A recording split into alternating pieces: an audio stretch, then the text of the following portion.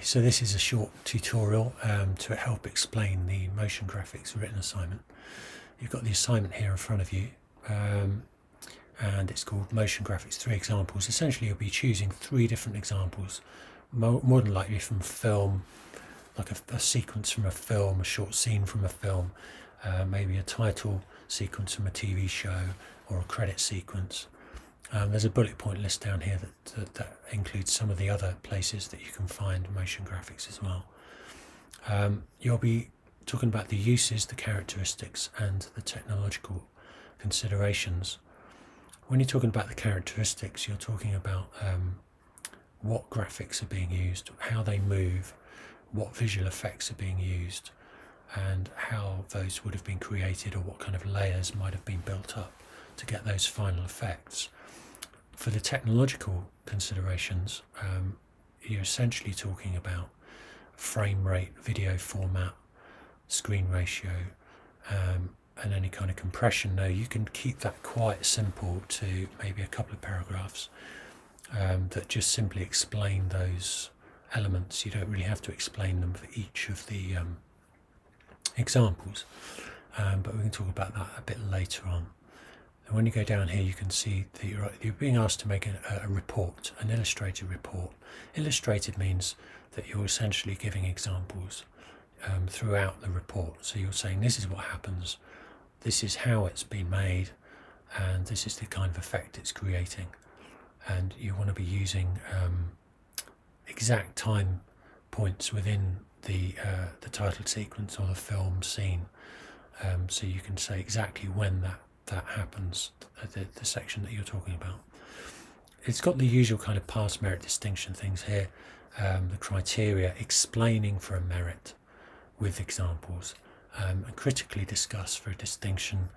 That would be a slightly deeper discussion, and maybe even having some comparison between different motion graphic sequences, or even explaining that certain scenes wouldn't have perhaps been as effective without the motion graphics or the video compositing.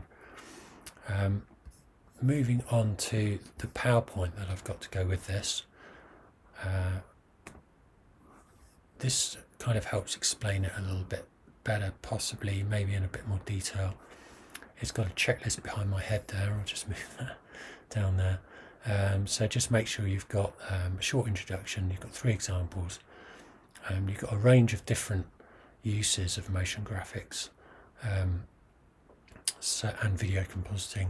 So you're not just talking about 3 different film sequences, you might be talking about a film sequence and a TV title sequence and something else, maybe a website. You're explaining the motion and the video compositing, and you're explaining the technical considerations like frame rate and codecs. Just pop myself back there. So you've got, what have I got here? All right, so this is some of the examples that you could find that you know about already, like text. You can have information boxes or credits or a title that comes across. Graphic images might be pictures, shapes, backgrounds. Animated computer generated images could be gun blasts or special effects that you might see in a film, and green screen, layering up visuals. That's what that video compositing means. Now, you can find examples quite easily of green screen scenes on YouTube, so I would suggest you go to YouTube and find a scene that's being explained by somebody on YouTube. So you can find Marvel films being explained, you can find all sorts of different films where they're explaining how certain scenes have been made. So here's an example of where video compositing's been used, and I'll let you watch that. It's a very, very good example, and you're quite welcome to use any of these examples within this PowerPoint. This Harry Potter one's a very good one as well. Now, I might have to move myself again. Topics for your analysis. This is really kind of getting into the merit and distinction, really, for how you discuss your motion graphic examples. The density of information is essentially what's happening in the sequence. It's what happens at the same time. It's identifying all the elements in filming. I'm just reading it out now, but essentially it's going to town on explaining exactly what's happening in the film sequence or the TV sequence to make it work. So you might have found an example that's got a lot of things going on at the same time, and then later on there might not be so much happening in terms of visual effects. In terms of motion graphic, video compositing examples, quite often you'll find that there's lots and lots of layers. It's not just one green screen. You might have a number of different layers to build up a background, and then you'll have another layer with some maybe some animals or some TIE fighters flying across the screen or something like that. So when you're looking at a scene from, say, Star Wars, you'll find that there's lots and lots of depth to the number of layers that are being built up. Screen tempo is you're trying to explain how fast things move and how the motion graphics help create excitement in the finished sequence. So it might be that the graphics move in quickly and they move out quickly, or they might come in slowly. They might have it might be quite a relaxing sequence, possibly because of the speed at which these graphics happen, and or the composited scenes.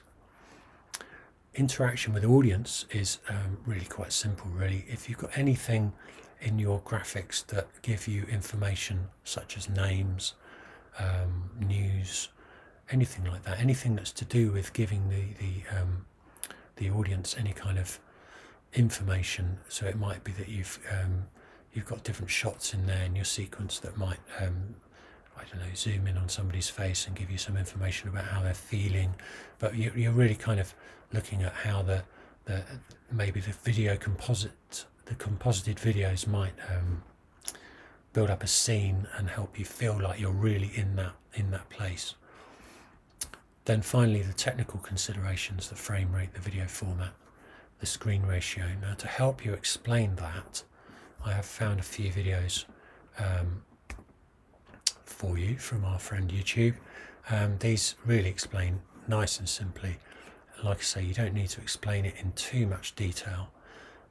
Essentially, you need to just explain what frame rate is, what the UK and the American frame rate standards are, and why you might want to shoot at a higher frame rate or even a lower frame rate. So you might find that animated films are filmed at a lower frame rate, for example, and you might find that, or you will find that some sequences in movies are filmed at a higher frame rate for a reason, maybe an aesthetic reason, or maybe they want to slow the footage down at a later date.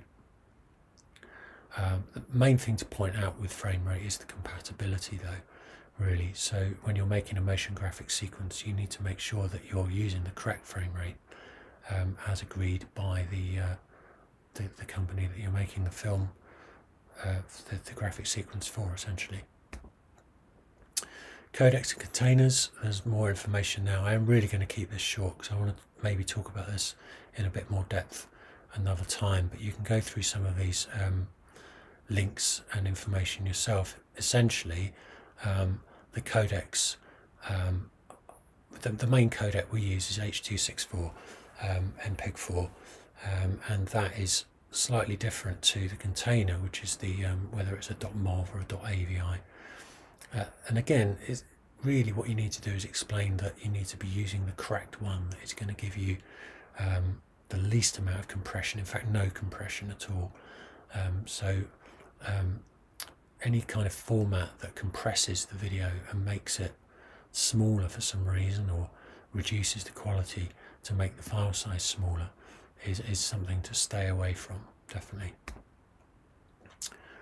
There's another video about codecs there. It's not very interesting stuff here. We all know about aspect ratio, but aspect ratio is very important as well. So if you've made I'll just move myself around again. If you've made a sequence in the wrong aspect ratio, then that's going to be quite difficult to squeeze it into the correct aspect ratio, and it might mean that you need to go back and make it all again. So it's very, very important to get that right. If you could also include the format and the aspect ratio that you used for your TV title sequence, and explain what you used and why you used it, then that would be a great thing to add into this assignment. And like I say, you don't really need to have pages and pages about these technical considerations. It could just be a short paragraph on each. And this is just a paragraph from the exam board, and it really doesn't say an awful lot really. It's just saying that codecs compress and decompress video, and it's good to make sure that you've got the right one that doesn't mess up your video quality, essentially your film quality. So that's kind of what they're looking for, and they're making a mountain out of a molehill really. It's really meant to be, it's quite a simple thing that you could explain really quite quickly. And I'm sure you're wishing that I'd explain this video a bit quicker actually, because I seem to be running into quite a long time with this. So I think I'm going to finish there. That's almost the last slide. That is the last slide. We're done. I'll call it a day.